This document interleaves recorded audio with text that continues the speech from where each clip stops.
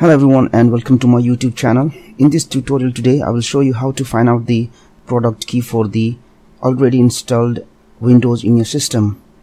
If in any case you have lost the product key for the Windows which is installed in your system, then you can use a software called Product Key Finder to find out the product key. You can download this software from download.cnet.com. I have already installed this software in my system. So let me run the program. This is the program, Product Key Finder. Let me double click to open the program, and if you see, I have Windows 7 Professional installed in my system, and the product key for this Windows 7 Professional is this one.